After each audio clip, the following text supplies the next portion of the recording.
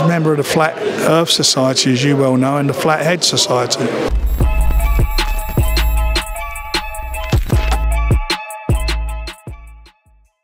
This is Jonathan Aguilar, fifth Pro Boxing Fans, joined by Hall of Fame promoter Frank Warren. Frank, from Riyadh to Birmingham, it never stops. How are you? I'm good. It's a pleasure to be here today to announce such a fantastic night of boxing up in Birmingham. You got in London. Yeah, we'll get into that in a second. You've got Liam Davis headlining against Shabazz Massoud. What are the chances that you reach out to Bob Arum after this fight and say, let's get Inoue over? Well, I believe Inoue is going to go up in weight. I'm hearing he's struggling a bit to make the weight. And if he does that, all those belts will be vacant. You know, our man's only had 16 fights. But in those 16 fights, and certainly since he's been with us, he's won British, Commonwealth, European and the IBO title. And he holding the other 4 belts in that way. And he's with a guy where they got history, amateur history. Shabazz has 2 wins over him. He's undefeated. And standing in between them up there and listening to both of them, I think we're going to be in for a bit of a contest, a bit of a fight, because there was certainly no love lost. I know we're a bit pressed for time, so just moving on to the another announcement you're making by the time this interview goes out. Joyce is fighting Derek Chisora.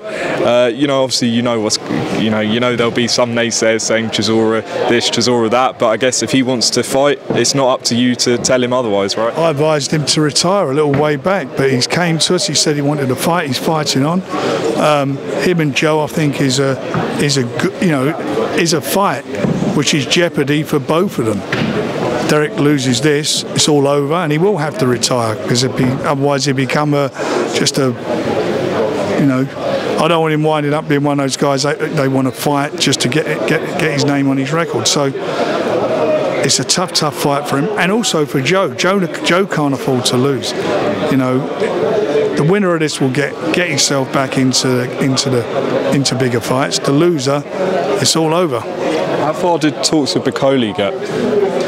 We spoke to him. I don't know. I didn't have to personally have the talks, but I don't know what held it up. I mean, Joe never had no problem with that fight, by the way. Just moving on, obviously, to the weekend. Didn't go your man's way, but there is a rematch in place. How you said to TalkSport yesterday that he's going to take the rematch. How soon after the fight did he tell you that? He said it in the ring when he was doing his interview. He said, I want the rematch. And then I told him to hold on. I said, just go and think about it, spend some time with your family. And I spoke to him 2 days ago, rang up, see how he was. He said, I want the rematch.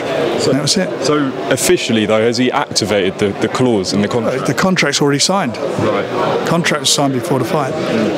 Obviously, a major talking point was, some people felt that there were too many voices in the corner, Sugar Hill, John Fury and Andy Lee. What do you make of people saying that, and did that have an effect on the outcome? Everybody's entitled to their opinion, and that will, I'm sure, be something that they'll deal with internally. Let them get on with it and do that. You know, for me, Tyson put in a magnificent performance, showed what he's all about, boxing skills, absolute true grit, the chin, how he come through. He didn't get hit with one shot, he got hit with a few shots and got himself back together, and at the end he even won the last round, according to all the judges and myself. Carl Froch felt that Fury was a bit, nervous going into the fight. Did you see any different demeanour from Tyson? Was there anything different about him going into the fight? I don't pay any credence to what Carl Froch says about Tyson, because he's a hater. He's a member of the Flat Earth Society, as you well know, and the Flathead Society. And just sort of closing out, I saw some reports in the Daily Mail that 20 million people reportedly illegally streamed the fight. Did you see those reports? And what was the impact? Obviously, you wanted the fight to do well on TNT box office. It has done well, but those, that's what they're fighting against all the time. And all you're doing, you're stealing from the boxers' purses. That's what you're doing. Those guys are entertaining you. You do those illegal streams, you are stealing from their purses. Fact of life. Just lastly, you know, a lot of people's questioning, you know, the impact on Fury's legacy. I know you said, listen, like a lot of the greats have had defeats in the past, but do you feel like he needs to win that rematch to, you know, justify his place, or do you think he is already there? I think he's there, and I think he needs to win the rematch, and that's cemented, because at the moment everybody is saying that Usyk is one of the greats, which he is, by the way. Look what he's done. He's done everything that's been asked of him. As a professional, he's unified the belts in the cruiserweight division and in the heavyweight division. He's been absolutely brilliant, but so has Tyson in what he's done, and it takes two to make an epic fight. It was a close fight. When you see a great fight, it's not one person. It's a great fight because it's competitive.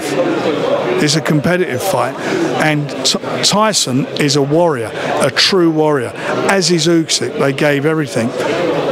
Never left nothing in that ring at all, neither of them. In October, we're going to see who it's taken the most out of.